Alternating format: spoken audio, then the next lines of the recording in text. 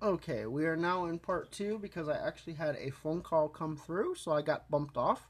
So, welcome back to those who are rejoining from my previous broadcast. I actually had a phone call. I really wish there was a way that I can figure out, and I'm sure there is, I just haven't figured it out, to actually disable phone calls while I am doing this. And I'm sure that's probably something with the data setting or something, put it in airplane mode or something like that since I'm on Wi Fi.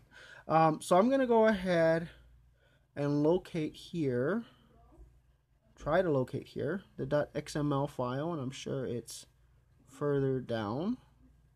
I have so much stuff on my desktop, so here's the XML file. And then I'm just going to simply click upload file and import. And this will actually give me an option here. Because of the fact that this is created by Mann Web Design over there on WordPress.com, I can actually choose that I'm going to go ahead and I'm going to assign them all. Actually, I'm going to assign them all to Test My Site Live because that's my default user.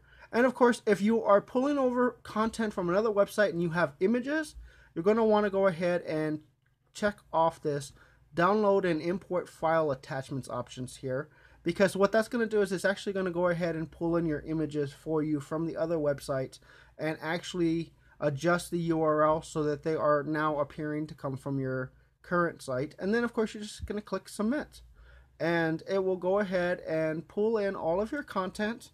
It'll download and import all of your file attachments, and it'll do all that for you without you really having to do a whole lot of anything.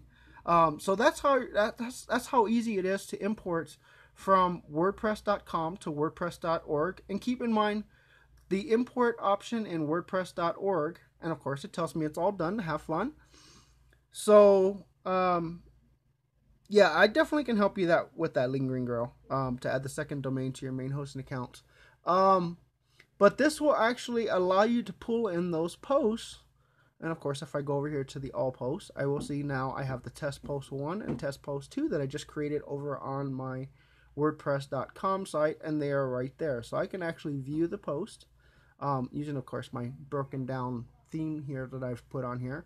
And of course, it'll tell me that this is my first test post.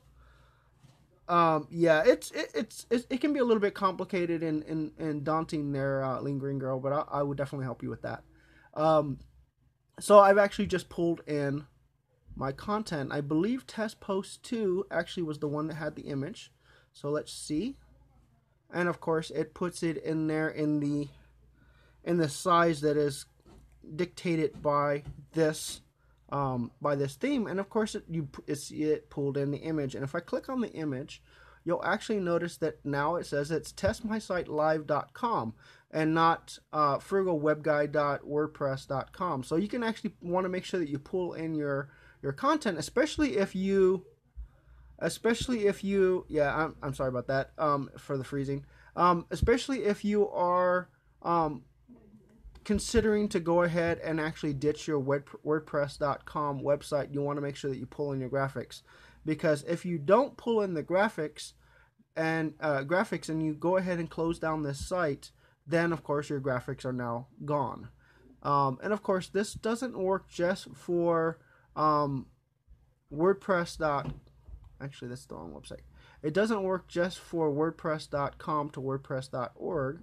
It also will work for Blogger and a whole host of other options. So when you go to Tools, Import, and you have this, this gives you this option here. You can do it from Blogger, BlogRow. You can even do category and tag converter. So there's all kinds of really cool things you can do here. Live Journal, movable types and typepad, Tumblr, and of course you can either do WordPress.com or WordPress.org because it's the same. It's the same process for the import and export. So I'm actually going to go ahead and head off here, but I'm going to take these two videos from catch.me and combine them together and actually put them out on my website. I apologize, I had a phone call that came in the middle of my scope, and I'm working to try to figure out how to get that to not interrupt me, if that's even possible. But I will be back on, let's see, it's almost 5 o'clock here. I will probably be back on about 7:30 Pacific time, which is 10:30 Eastern, to actually do my second scope of the day. I missed my first one this morning. So tune in then, and you will find out some more awesome information about how you can use WordPress.org, that is the self-hosted WordPress, to make yourself one awesome website. So tune in then, and I will see you guys in about 3.5 hours.